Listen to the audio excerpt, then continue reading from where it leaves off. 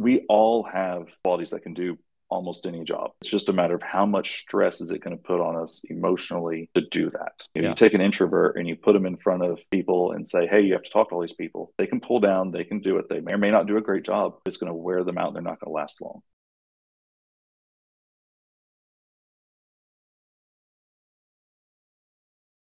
What's your team look like in terms of like total people? Like, do you have any virtual assistants? Do you have W-2? Like, do you mind sharing a little bit about like your team? I talked about Yeah. the property manager Yeah. acquisition. Almost all of our team is here in house. Our culture is more face to face. We have one virtual assistant. She's our lead manager out of the Philippines. We also have a full time maintenance person. He's a contract, but he handles all of our maintenance for us, so we don't have to always find somebody for different things. Now, if there's a major electrical or plumbing issue, then we'll hire somebody that's licensed. But um, then we've got our acquisition manager, our project manager, and our project assistant, and then contractors after that. Okay, so are you wearing an acquisitions hat? I am not. I am not right now. Thank God. I can do it. I've done it before, but it on top of everything else that Right. I'm doing, running the businesses, it just emotionally wears me out. Um, Yep. that is too much when I have to do it. I've done it before, and I can do it, but it's not what I love to do.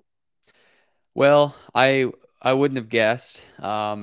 It's you seem like the type of person who could do anything you need to, but the point is, if you have a background in IT and if you're building software, there's a reason why it wouldn't make sense for you to get excited about going out and shaking hands and kissing babies. Let's just be honest. You have to really um, spend a lot of time with these people, and it's part of the business. But the point is, just because that's a part of the business, it doesn't mean that you have to do it.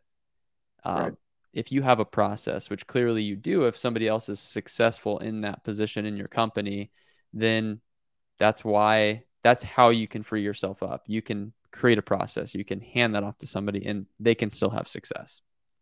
Yeah, and it's important to make sure you have the right person in the right seat. You can have somebody that is a great person, trustworthy, loyal, smart, all checks all the boxes, but you put them in the wrong seat and they're going to fail. Correct. Um, and so you have to make sure you have them in the right boxes. Now, that being said, we all have qualities that can do almost any job. It's just a matter of how much stress is it going to put on us emotionally to do that. You Yeah. take an introvert and you put them in front of people and say, hey, you have to talk to all these people. They can pull down, they can do it. They may or may not do a great job, but it's going to wear them out and they're not going to last long. Yep. Yep. So that's been a key component as well.